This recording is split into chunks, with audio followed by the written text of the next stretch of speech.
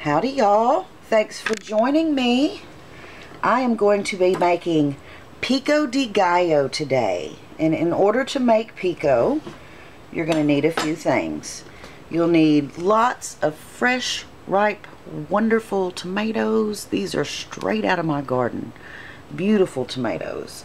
We'll also be using Vidalia onion, some fresh jalapeno peppers, a lime, some cilantro, and some salt. So let's get to chopping. We're going to start with the onion, I think. So pico is a great way to use your tomatoes out of your garden. If you've got a lot of tomatoes like I do, you need a way to use up your fresh tomatoes before they go bad. And this is great because pico can be used for so many different things. You can have it on chips like salsa.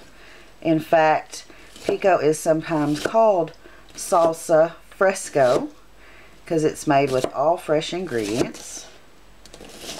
And you can use it just like that, just with some tortilla chips. It's really good that way. But you can use it for all kinds of things. When it's made, it is great to put in everything. You can put it in soups and stews. You can put it in all your Mexican dishes, like when you're making tacos. Not only can you use it as a topping for your tacos, you can also use it in your taco meat. When you're cooking your taco meat, you can put a couple of tablespoons of pico in there, and it's delicious. You can use it in scrambled eggs, just everywhere. It is just really good, really versatile.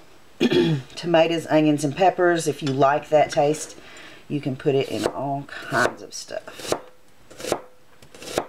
So these are little white Vidalia onions. They're very sweet. They're really good. And I'm just doing them, you know, kind of small. You want them in kind of a small dice. You don't want great big pieces, but you don't want them just like totally minced either, because then, you know, everything kind of gets a little mushy. You do want them to retain their individual little taste inside.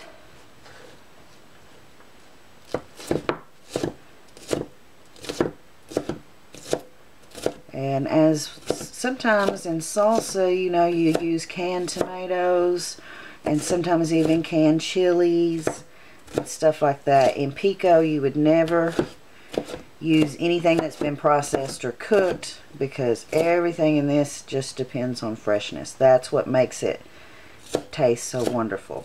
And to me, that's what makes it so versatile in cooking, because it's really just prepared ingredients. You've just already done the prep work. So as far as amounts, it's really, you know, you can do equal amounts of tomatoes, onions, and jalapenos. Or, you know, if you like it, more tomatoes or less onion, you know, you just adjust it to your taste. Okay, now we're going to do the peppers. I got to put my gloves on for the peppers. If ever you're cutting up peppers, it's really good to wear gloves if you have some.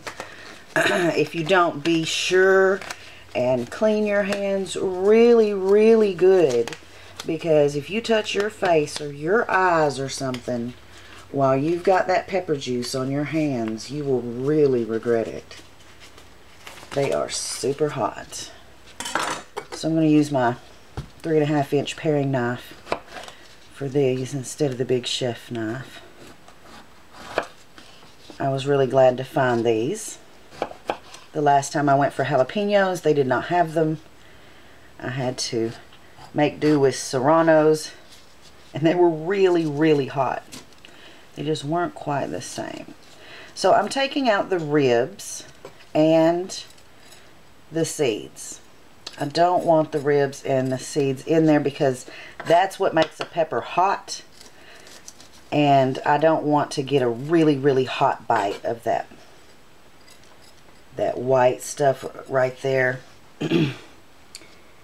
That is the rib, and it attaches all the seeds to the pepper, and this is where most all of the heat is. So if you get that all out of the pepper, then they're just really flavorful, and they don't have so much heat that you can't enjoy the dish. Sometimes jalapenos are just too hot. If they're like that, soaking them in ice water, cleaning them like this and getting all their seeds and the rib out of there, and then soaking them in ice water will help to tame that heat a little bit. You can also blanch them in a little bit of sugar water. You can get a little water boiling and put a couple of spoons of sugar in there, and then blanch your peppers in that, and that will also tame the heat. Let me scoot this over here.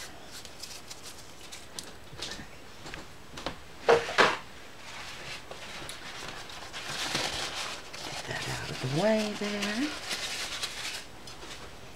Okay, so now we're just going to chop up these peppers. I'm going to switch back to my big chef's knife. And then I'm just going to julienne them long ways and then come back for a small dice.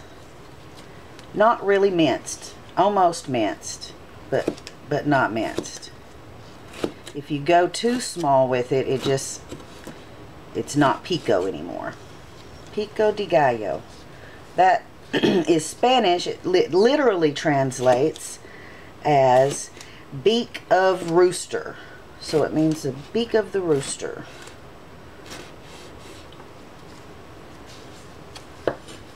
And it is, it's really good. I'm going to use some of this when I make my drunk chicken. I'll be using like a 1/4 cup of this pico to put in my chicken, to extra spice it up. So yeah, just small dice.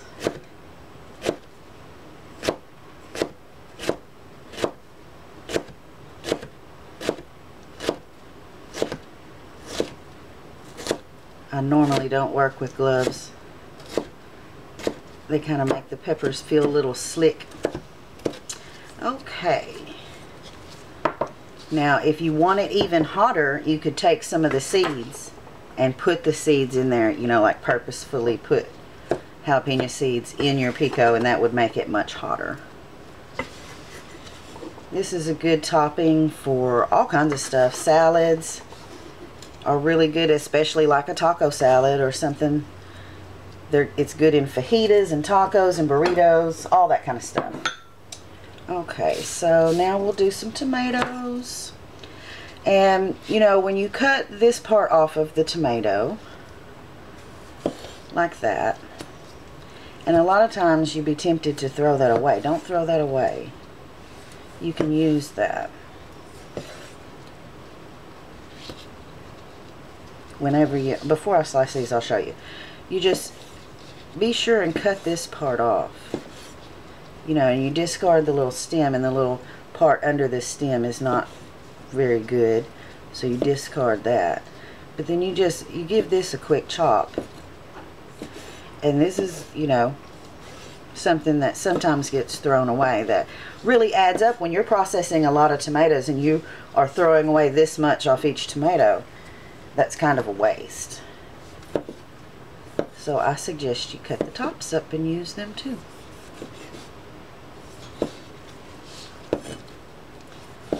I've been chopping for a little while. I prepared some of this in advance, but I wanted to do a little bit just to show. Mainly preparing pico just means chopping up tomatoes and onions and chilies. That's what you're going to be doing. And the tomatoes I cut up a little bit larger because they kind of break down. You know how tomatoes do. They just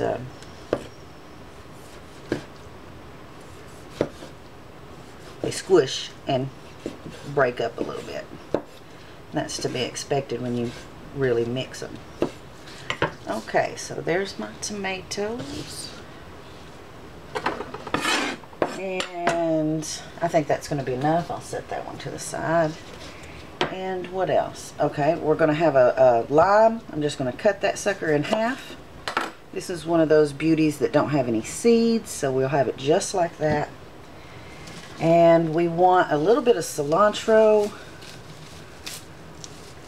You want plenty, but you don't want really too much. I mean, I really like cilantro, so I go kind of heavy with the cilantro, but you can kind of overdo it with the cilantro if you're not careful. So just be sure and do it to your taste. If you really love cilantro like I do, go for it. I usually don't use the stems. They have a bit of a bitterness that I don't really love. So we've got all our ingredients prepared. And here's our nice bowl. First, we're going to put in the tomatoes. Then we're going to put in the onion.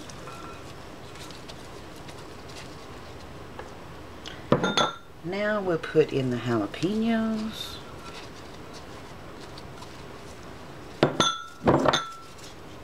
And the lovely cilantro. Okay. We're going to add some salt. And put it on pour. I'm going to actually add probably a good heavy teaspoon. Maybe about a heavy teaspoon there of salt. And the juice of one large juicy lime. I always just, there's all kinds of gadgets to juice a lime with, but I always just use a good old fork. It works wonderfully. I just stick the fork in there and rock it back and forth a little bit, and all the juice comes out. Of course, if it's seeded, if it has seeds in it, you'll have to be more careful. You don't want lime seeds in your pico.